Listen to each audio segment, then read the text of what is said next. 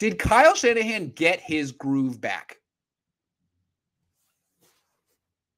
I don't know. I mean, look, he got his run game going. I like his run game. All of a sudden, he's figured out some things that work with Elijah Mitchell. The tosses and the counters. He's good at that stuff. Also, everything to the left. Whenever you're running to the left, it works.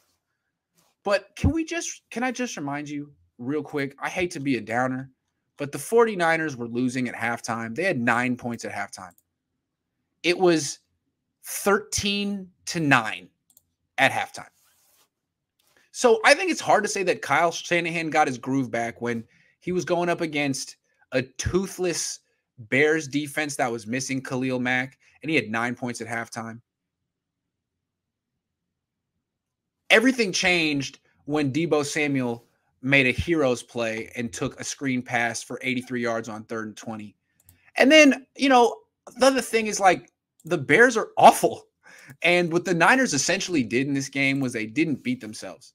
Give Jimmy Garoppolo credit for that. He didn't turn the ball over. Give Kyle Shanahan credit for that. He didn't have, like, any of these really weird decisions or game-managing gaffes. The Niners didn't beat themselves, and they let the Bears beat themselves because the Bears freaking stink. And they pulled away at the end, but this was a close game until Deebo Samuel. The Niners were losing. The Bears were in control of the game until Deebo Samuel flipped it. And then as the Niners had a little bit of a lead, the Bears pretty much panicked and blew it, which is all credit to the 49ers. They're not as bad as the Bears. That's a very low bar. And when you lose 4 in a row, you're starting to question, how bad is this freaking team? Not that bad. Not as bad as the Bears. That's a good thing.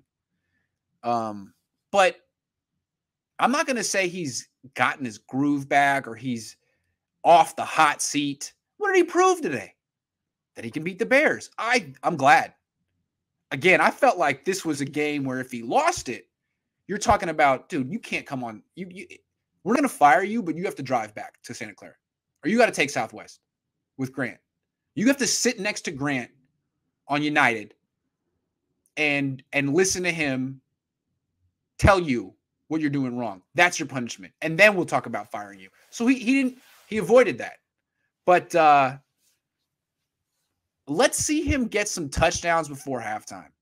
Let's see him beat a team that's going to the playoffs.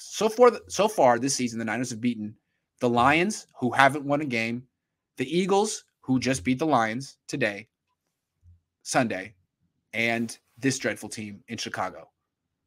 Now I see why Vish grew up in Chicago and roots for the 49ers. I mean, it seems like I don't know anything about Chicago, but it seems like the people out here have like an ironic affection for the team out here. Like, they know it stinks.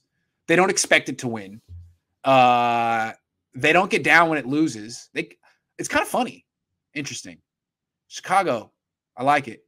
Maybe Niner fans should be more like that. Anyway, Bears, not good.